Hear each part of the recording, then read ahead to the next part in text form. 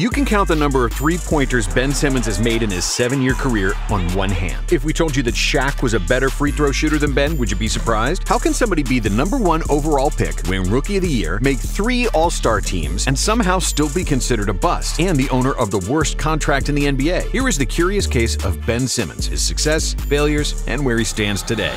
In theory, Ben Simmons is a 6'10" point guard with excellent court vision, premier defense, and elite athleticism. But now, in reality, he's a disappointing role player on a mediocre Brooklyn team, and Simmons couldn't be dominant even after the Nets traded all their superstars. But how did it get so bad? How come Simmons shot 70% from the free throw line in his first playoff series and just 33% in his last one? If we go back to his college days, Ben had one of the most productive seasons in recent memory, being the first NCAA player since 1986 to average over 19 points, 11 rebounds, and 4 assists per game. He was one of the most fluid and coordinated athletes you'll find in any sport, not just basketball. With long strides, great body control, and unpredictable change of pace, Simmons did things in transition we haven't seen from somebody his size. And because of his tremendous ball handling and a knack for finding open teammates with bullet passes, Ben's scouting reports were flooded with LeBron comparisons. So when Simmons was selected as the first overall pick in the 2016 NBA draft, nobody was surprised. But it didn't take long for problems to arise. During the 76ers training camp, just a few weeks ahead of the season, Ben fractured the 5th metatarsal bone in his right foot. He was estimated to miss 3 to 4 months, but because he re-injured the foot during rehab, Simmons was forced to miss the whole season. Philly fans were in despair. After injuries took away the first 2 years of Joel Embiid's career, they feared the worst for Ben. But as soon as the 2017-18 season started, Simmons started showing everyone why he was selected first overall. It took him only 4 games to record his first triple-double. Yes, the triple-double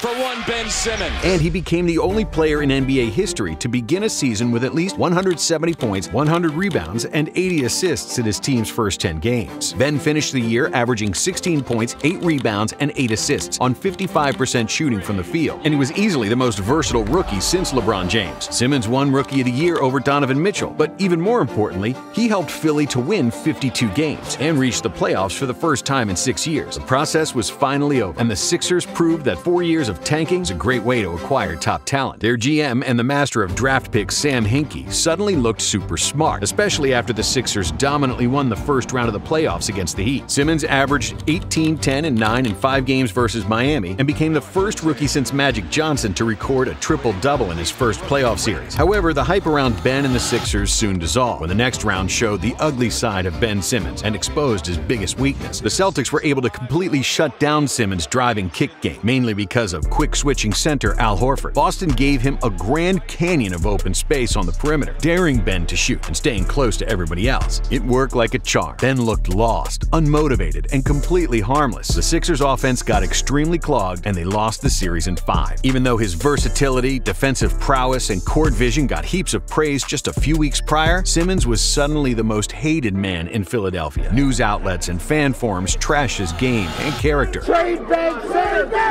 wondering how a point guard could be such a terrible shooter. But some cooler heads defended Simmons, saying that he's still at the beginning of his career. Ben Simmons, who's going to be a star in this game eventually, assuming he works on his mid-range jump shot. After all, there were plenty of Hall of Fame ball handlers who came to the NBA with a broken jump shot, namely Jason Kidd, Grant Hill, and LeBron. When the 2019 season started, Simmons was still without a jumper, but he was so good otherwise that it didn't matter for Philly to win games, especially after the mid-season acquisition of Jimmy Butler and Tobias Harris. By the end of his sophomore year, Simmons became an all-star with 22 triple-doubles and 0 made threes out of 17 attempts. When Philly was winning, the Sixers fans and the general public didn't care about his lack of shooting. But in the second round of the playoffs against Toronto, Ben's role quickly changed from ball-dominant point guard to offensive decoy. It was like winning an Oscar and then competing on Dancing with the Stars. What was most infuriating about Ben was his engagement and motivation. He often looked like he didn't even want to be on the court, and his disappearing act did not sit well with the Sixers fans. I'm tired of coming to the game and you just sitting there not doing nothing. I'm getting mad. That's how I feel. In Game 7, when that jump shot went in after 4 bounces and knocked the Sixers out of the playoffs, the first guy everyone blamed was Simmons. Still, his coach publicly praised his game and defended his weaknesses. Simmons also vowed to get better as a shooter and help his team win championships. When the next season started, the Sixers played a preseason game against a Chinese team, and Simmons finally made his first career three-pointer. The Sixers were so happy they celebrated like they won a championship. Still, it wasn't like he became Steph Curry. During the entire 2020 regular season, Simmons only made 2 out of 7 attempted threes. But his all-around game became even more impressive, especially on the defensive end. Ben led the NBA in steals and made the 3rd All-NBA team and 1st team All-Defense. But then he got injured before the playoffs, and the Sixers were swept in the 1st round. In 2021, Simmons made his 3rd All-Star team, recorded a record-high 42 points, and finished 2nd in voting for Defensive Player of the Year. But when the playoffs came around, his Achilles heel became more evident than ever. Not only did Ben's shot not improve, it reached the lowest of the lows. During the playoffs, Simmons struggled at the free throw line and became the worst free throw shooter in postseason history at 34.2%, surpassing both Wilt Chamberlain and Shaquille O'Neal. Thanks to his shooting struggles, Ben's confidence evaporated like a glass of water in the desert. And because he was afraid to get fouled and shoot free throws, he stopped driving to the basket, which made him completely useless on offense. In the 2nd round against the Hawks, Simmons did not attempt a single shot in the final quarter in 5 out of 7 games. Then, the low light of his career came in Game 7. With 3 minutes to go and the Sixers down by 2 points, Simmons had a wide-open dunk, but then passed the ball because he was afraid to get fouled. Boy, Simmons, uncontested, had a layup, but he leaves it for Thibault. This completely shifted the momentum of the game, and the Sixers lost once again, with Ben scoring only 19 points over the final 3 games. Of course, just like in previous years, the general public threw him under the bus. I think he doesn't have what it takes mentally to play here. But unlike before, his teammate Joel Embiid and his coach didn't defend him. Simmons was crucified for his lack of shooting, more specifically for a lack of any kind of progress in that department. Writing was on the wall, and it was only a matter of time before he was going to get traded. And despite 4 years left on his mammoth contract, in August of 2021, Ben decided to ask for a trade. The only problem was that his trade value had sunk extremely low, and it was hard for the Sixers to trade him. And that's when the real drama started. Ben threatened to miss training camp to enforce his trade demand, while the Sixers wanted him to play to build up his trade value. You've got to be kidding me. Ben Simmons is out here making demands.